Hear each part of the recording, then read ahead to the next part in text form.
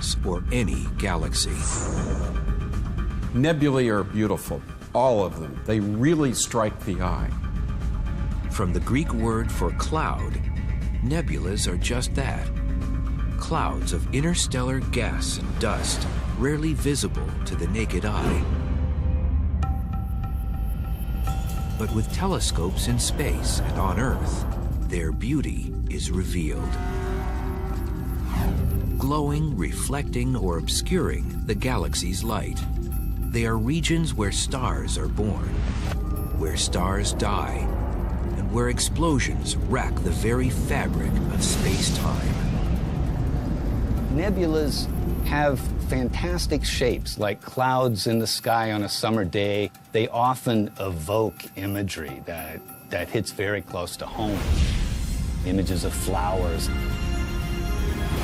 images of insects, images of people. It's interesting when people look at nebula, it's like a Rorschach test. They sort of start seeing things in it. Although nebulas are labeled with numbers from astronomical catalogs, many also have names inspired by their locations or shapes. It's not difficult, for instance, to see why this is called the Butterfly Nebula, or this is known as the Horsehead Nebula. The list goes on. The Orion Nebula, the Ghost Head Nebula, the Stingray Nebula, the Helix Nebula, the Cat's Eye Nebula, the North American Nebula, the Pelican Nebula. The astonishing forms nebulas take make them the tourist attractions of the galaxy. If you've got the family in a flying saucer and you're careening through the Milky Way looking for an interesting rest stop, you're going to go to a nebula. Like tourist attractions on Earth, faraway nebulas entice us for a closer look. Man, it's a hike.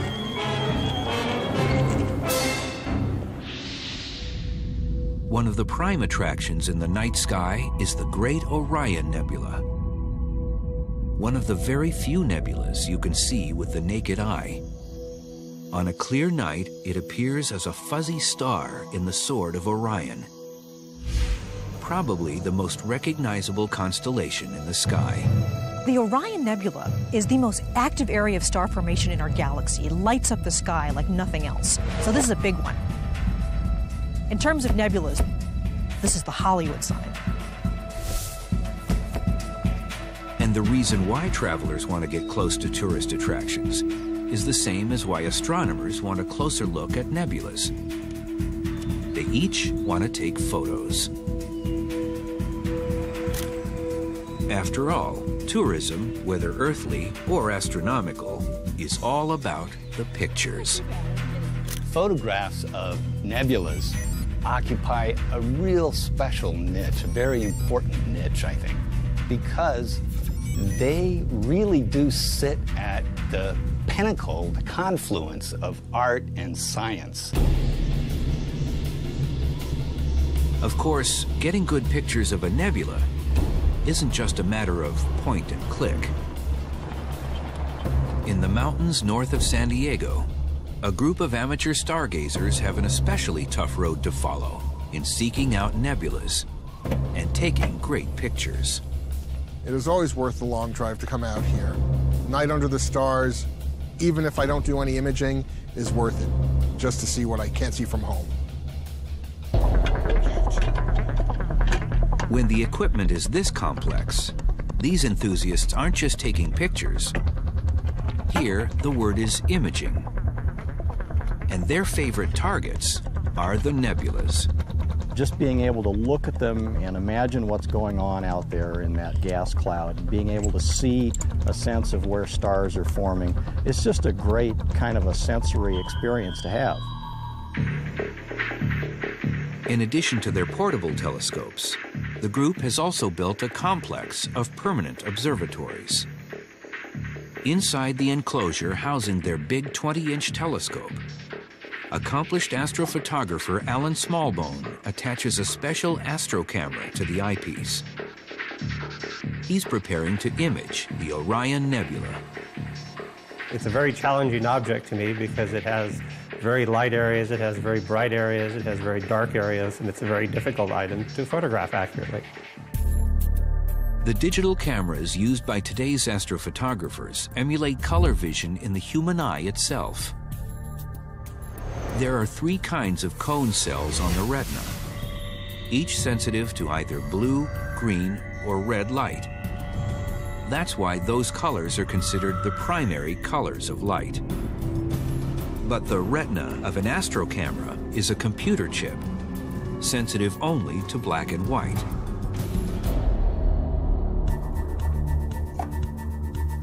So for color photos, it uses red, green, and blue filters, taking at least 1 shot with each one. It's often called the RGB technique and is standard for producing more natural color. In capturing the Orion Nebula, Smallbone takes time exposures lasting 5 minutes through each of the 3 filters. But nebulas are so dim that for the best photos, he often needs dozens of exposures, with times totaling as much as 14 hours. No one ever said this was easy. Astroimaging can be very tedious because it's very time-consuming. It involves long periods of time where you're sitting waiting for the camera, and the mount is just tracking, and there's really nothing you can do except sit and wait. Later, Smallbone stacks the raw images on his computer. There, the different combinations of red, blue, and green dots work just like a color TV to create every other hue in the spectrum. Hours after first opening the shutter, the Orion Nebula appears in its natural colors on the screen, as no human eye has the sensitivity to see it.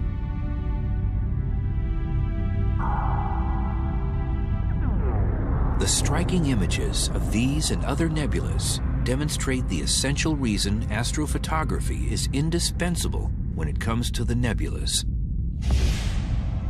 The combination of a telescope and a camera actually allows you to see details and structures in the nebulae that you couldn't see with your own eye because they're so faint and diffuse. The Great Orion Nebula is well worth the attention it gets. 15 light years across, it is a massive cloud made mostly of hydrogen. It is the quintessential example of the kind of nebula known as a star-forming region. It is the cradle of the most massive stars that are born in our galaxy. And it is the closest example of that process to us. So when you look at the Great Orion Nebula, you're looking at stars being born. Among the thousands of infant stars in the Orion Nebula, 4 of them dominate. The corners of a cluster called the trapezium for its trapezoidal shape. Massive and hot, they are responsible for the brilliant astronomical display. The trapezium in the center of the Great Orion Nebula is what energizes. It's what makes it a nebula. If you didn't have the trapezium stars, it would be a dark cloud. Radiation from the trapezium stars sculpts the surrounding gas and causes it to glow with emitted light.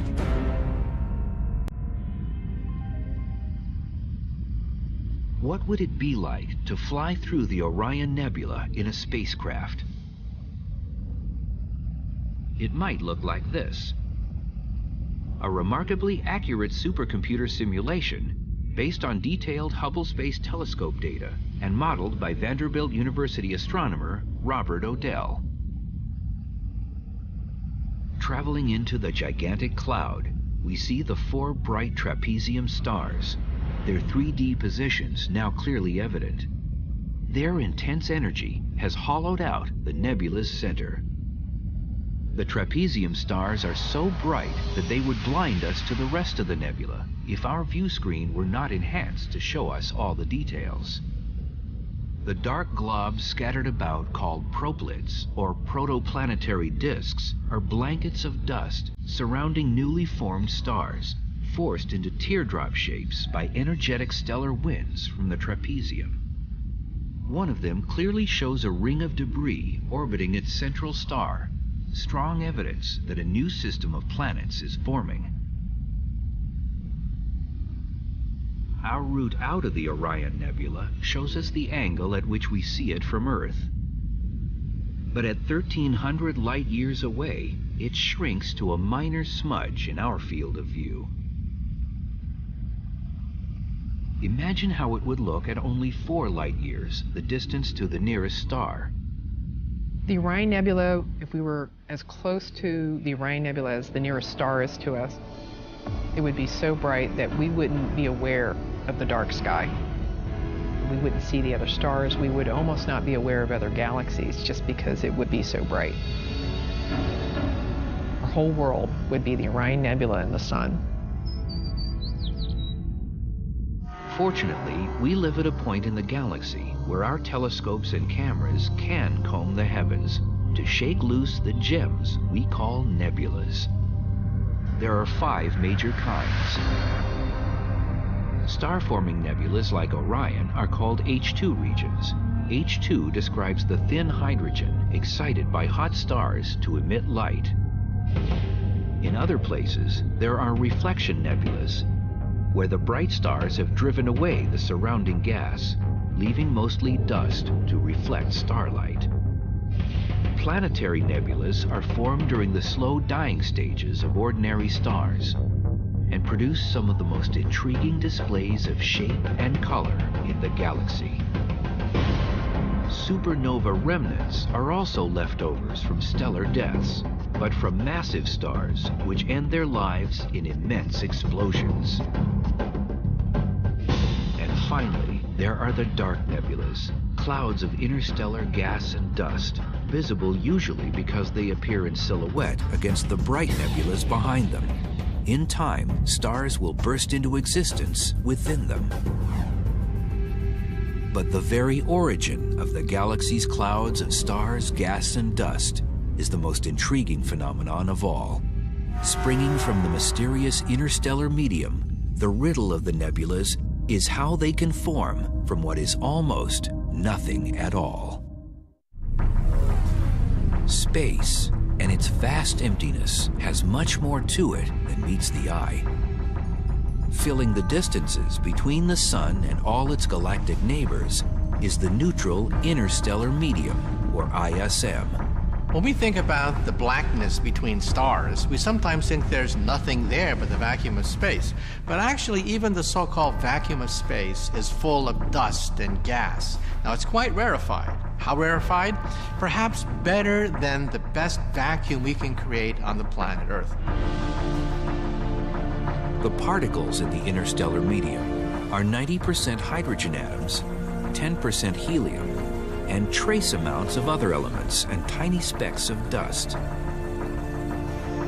Existence of the gas and dust is evident by looking at the Milky Way, the band of stars we see in the edge-on view of our home galaxy from Earth.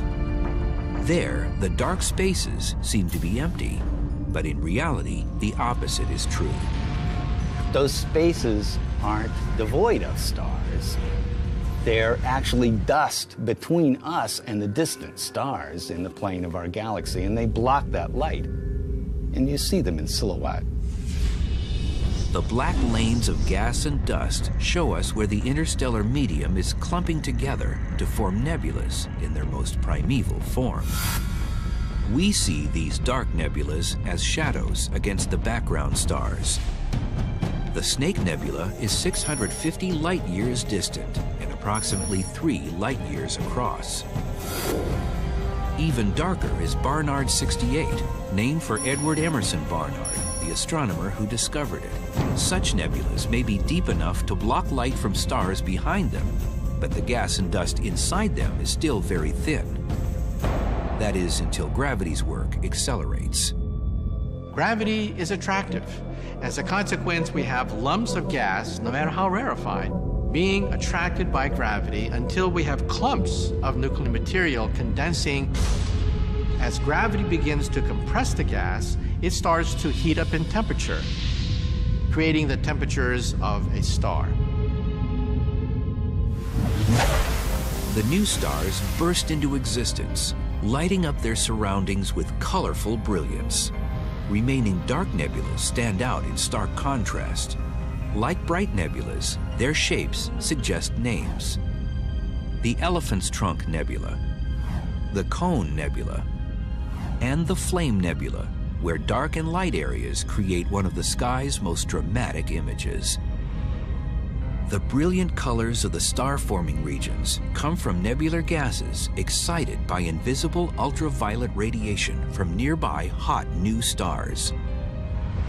The light, the ultraviolet light from those stars, is stripping off the electrons in the gas in its immediate vicinity.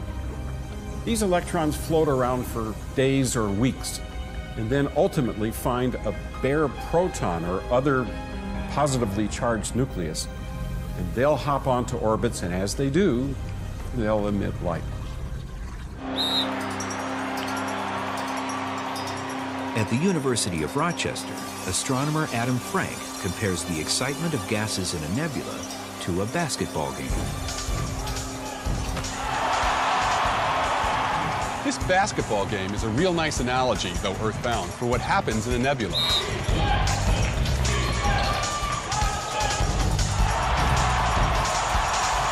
Down on the court, you've got Rochester going up against NYU. The basketball players are a lot like the stars at the center of a nebula. When something exciting happens on the court, you see the crowd getting all excited. The crowd stands up, they cheer, they emit energy. In this case, it's sound energy, but in the nebula, it would be light. This is exactly the same thing that happens when an electron gets ripped off an atom, flies around for a while, and then finds another atom to recombine with, and emits energy at the same time.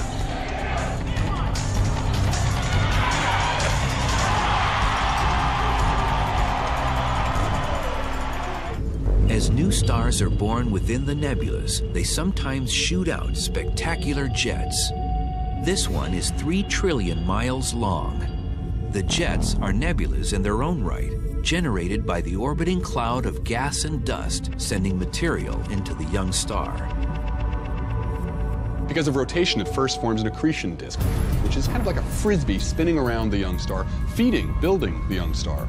Now, there's always magnetic fields in all of this gas, and as the disk spins, material loads up onto the field lines, as we say, and it spins and then is flung out into space.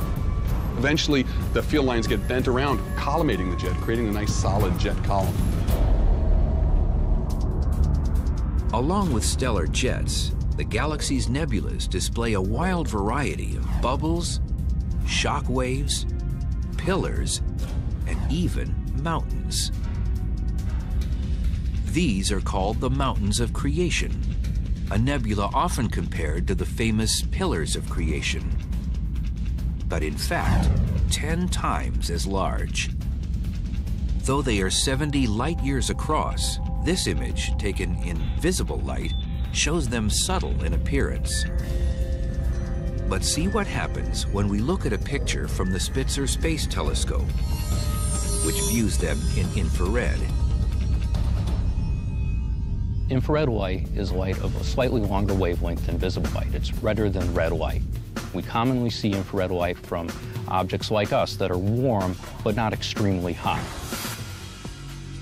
Since infrared light is emitted by anything that is warm, it's often used to detect heat. In special cameras, each temperature is detected as an infrared color that we can't see, and then it's translated into a visible color that we can see. That's how infrared can use body heat to reveal some amateur astronomers working in the dark of night, when otherwise we'd have to turn on a light to see them at all. In space, the same principle applies. This is the Eagle Nebula as seen in visible light, but the infrared Spitzer telescope sees it in a much different way, revealing a region of extremely hot dust, seen here in red. Now you have to ask yourself, what could get dust that hot? The stars in the nebula, no, they're not really bright enough, they're not hot enough, but maybe a supernova explosion. Maybe the violent death of a star. A supernova could send out a massive shock wave, which might have a profound impact because the Eagle Nebula is home to the pillars of creation.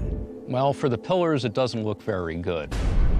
what's going to happen is that supernova shock wave that's expanding out from the exploding star sooner or later is going to hit those pillars. And when it hits the pillars, it's going to evaporate them and they're going to be destroyed, leaving the stars that are currently forming in the pillars behind. But all that gas and dust and those beautiful, pillar-like shapes, they're going to go just disappear. The infrared that reveals the fate of the famous pillars is only one tool in the astronomer's light box. But the nebulas can be seen in light of all kinds, stripping away shrouds that keep their secrets otherwise hidden forever.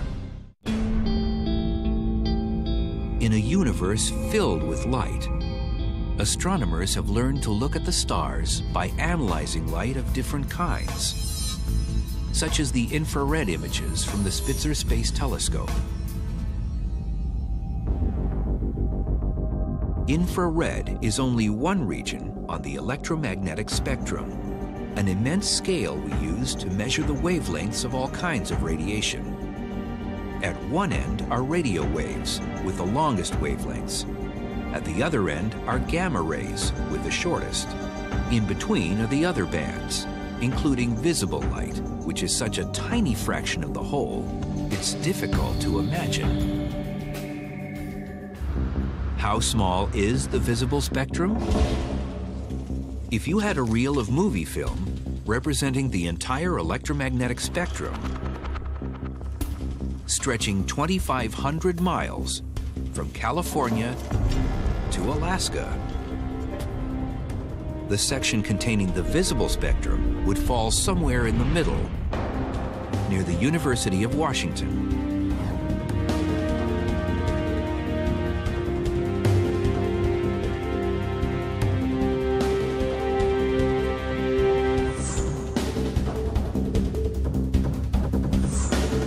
This frame is the whole visible spectrum. It is one frame in over 2,000 miles of tape, and it's everything that the human eye can see. The importance of this frame is that stars emit almost all of their light in this part of the spectrum. And even though the light is visible, it still contains hidden tools, helping us to explore nebulas in ways that our eyes cannot do entirely on their own. The secrets are in the spectrum itself. The visible light in this lamp comes from hydrogen gas excited by electricity to form a glowing plasma, similar to what happens in a nebula. By viewing the lamp through a diffraction grating, we can split the light up into 3 narrow lines on the spectrum, a virtual fingerprint of light, unique to hydrogen alone. So in the spectrum, you see 3 features. One is red, one is a light blue, and the other is a deep blue. This pattern of wavelengths is absolutely unique to hydrogen, and there's no way to confuse hydrogen in the spectrum of a nebula with any other element. It's like the crowd at our basketball game. The cheering mass is actually made up of individual fans, each with his or her own distinctive voice. Voices you could make out clearly if you had a way to isolate them. Isolating the individual spectral lines of the elements within nebulas has allowed astronomers to create images truly worthy of these tourist attractions of our galaxy. By using what are called narrowband filters corresponding to single lines, astronomers have given us another way of seeing things we can't see by ourselves.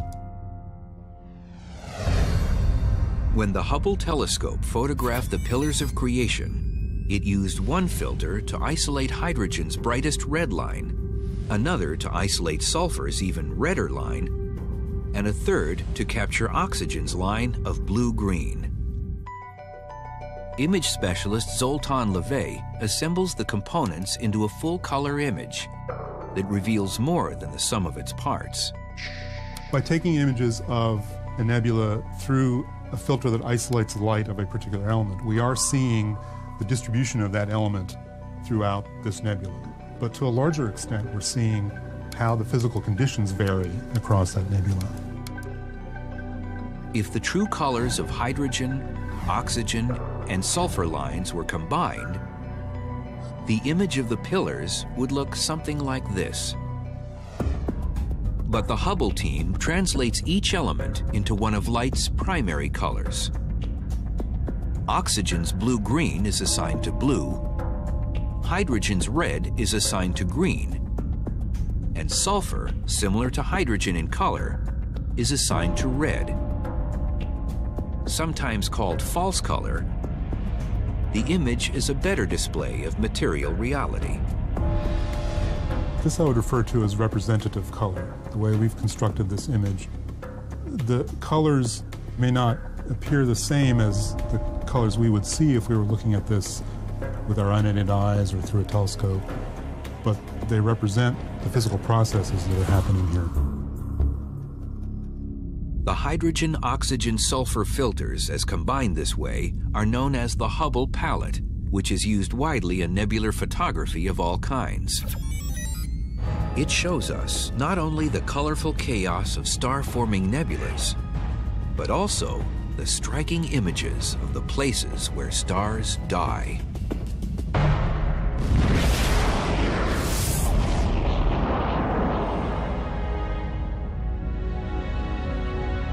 These beautiful, complex gems that dot the cosmos, marking the demise of stars, are called planetary nebulas, a term that was coined in 1784. Planetary nebulae are objects that have nothing to do with planets, as it turns out. They get their name from William Herschel, who looked at a planetary nebula for the first time through a telescope, saw that it was round, greenish in color, and it reminded him of the planet Uranus. The blue-greens of oxygen and reds of hydrogen dominate true color photos of planetary nebulas. The Ring Nebula is a prime example. It is 2,300 light-years from Earth and 1.3 light-years in diameter. It is considered a prototype for planetary nebulas. But the shape of the Ring Nebula is simple compared to other planetary nebulas.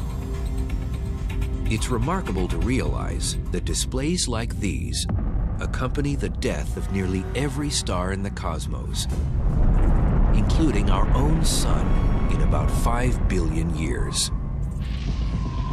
The star swells up near the end of its life. The sun will fill half the sky. When the sun is setting in the west, another part of it will be rising in the east, and at noon the whole sky will be filled with this bright red object, baking us to porcelain. At this point, the inside of the star becomes wildly unstable. It shudders and it quakes, and at that point, the surface, which is very loosely bound, can be tossed into space. Think of it as a process of stellar sneezing. The outer envelope of gas expands as the sun shrinks from a red giant to become a hot white dwarf. The dwarf's ultraviolet light excites the surrounding gas, causing it to glow, just as in star-forming regions. The brilliant display will last for thousands of years before fading away. Just what kind of cosmic picture the sun will paint at the end of its life is nearly impossible to predict. But witness the astounding variety of planetary nebulas throughout the galaxy. What makes each one dazzlingly different? And what engines drive their enigmatic shapes? There are an estimated 10,000 planetary nebulas in our galaxy, each one displaying the death of a star in its own unique way. Although each planetary nebula is generated by a single star system, their size in comparison is immense. Planetary nebulas are huge. If I had the solar system between my fingers, the planetary nebula would be 1,000 to 10,000 times larger in radius. And yet, because of their great distance from Earth, most planetary nebulas appear to us as tiny specks in the cosmos. The distance to the planetary nebula NGC 2440 is 4,000 light-years, and although the nebula itself is 1 full light-year across, its size, when viewed from Earth, is only 4% as wide as the full moon. only the most powerful telescopes can see it in detail. A nebula as large as the Moon in apparent size is the Helix Nebula, but it still requires a phototime exposure to be seen at all. Its stunning form has inspired some people to call it the Eye of God. At about 450 light-years away, it is among the closest planetary nebulas to Earth. As such, it has been studied intensely. This photo from the Hubble Space Telescope is one of the most detailed astronomical images ever made. Among the surprises it reveals are strange spoke-like knots inside the nebula. They call them cometary knots, thinking maybe they're originally from old comets around the star, when in fact it's really a natural interaction of the starlight with the gas. As the starlight comes out, it sort of shocks the gas, kind of like throwing cold water on a hot fire, and it causes the gas to sort of curl and fragment. The brilliant colors seen in photos of planetary nebulas are deceiving. If a spaceship were near the central star of the Helix Nebula, for instance, the glowing gas would be practically invisible because it's so thin. Only by speeding to the planetary nebula's outer reaches would the view start to change. We would have to travel for about 1,000 solar system radii before we began to see the glow of the gases in the planetary nebula itself. And these would look a lot like the aurora that we see here on Earth. The colors would be beautiful. Then shortly after that, we would finish flying through the nebula and we would be out in the depths of space. Looking back on the nebula, the colors are more apparent. The gas is otherwise too thin to be seen, unless we are looking through its entire envelope, billions of miles thick as we are now. But even at this point, we need help. Our eyes see the expected hydrogen red, but more colors show up, and the structure becomes clearer if our spacecraft applies the Hubble palette to our view. Still, our view of the nebula is limited by our position. Just as we do from Earth, we're seeing it from only one direction. It looks like an elongated ring, but our spacecraft speeds around the nebula, and we realize that from another angle, it looks very different. It is not a ring of gas, or even a sphere, but two distinct intersecting disks, possibly caused by the central star discharging gas in two separate phases at different times near the end of its life cycle. The questions surrounding the shapes of planetary nebulas are among the most perplexing in all of astronomy. Let's take a look at some of the shapes of planetary nebulae. They range from round, like the Lemon Slice Nebula, to elliptical, like the Spirograph Nebula and many others, to extreme cases like the Ant Nebula and the Double Squid Nebula, otherwise known as M29. Since a star starts out as a sphere, you might expect its dying gasp to produce a spherical planetary nebula. But in fact, only 10% of planetary nebulas have this shape. Among the engines behind more exotic forms are the stellar winds from different layers of gas thrown out by the star at different times in its death cycle and at different speeds. And what you get is an interacting set of winds colliding with other winds from the inside. That's a process that sculpts the nebula and helps to give it its interesting shapes. The most intriguing of the planetary nebulas are those with bipolar shapes. Mysterious forces within these strange objects cause glowing gas to shoot out in jets, reminiscent of the stellar jets from stars in the process of being born. How could two so similar phenomena happen at both the beginning and the end of stellar life? Jets are a ubiquitous phenomenon in astronomy.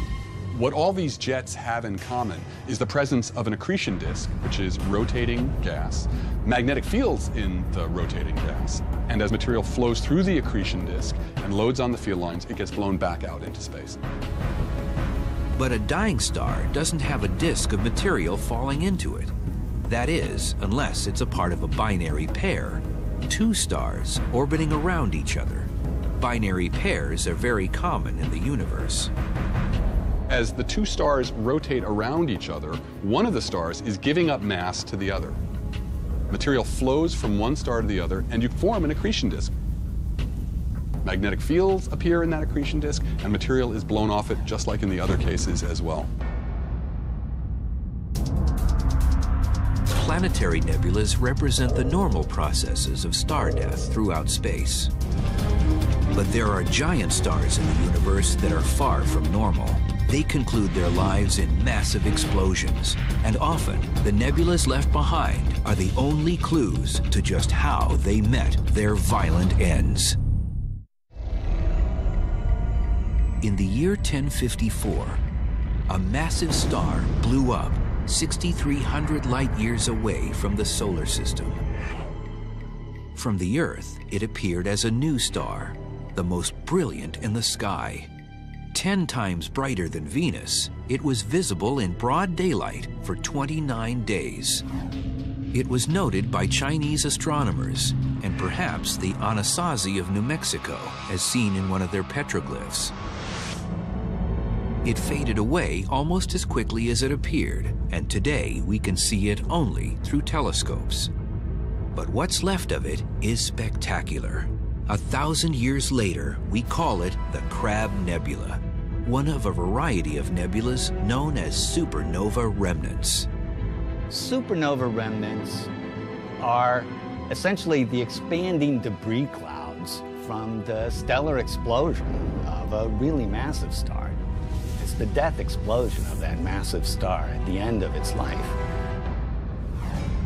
Supernova remnants are something like planetary nebulas in that each results from the death of a star.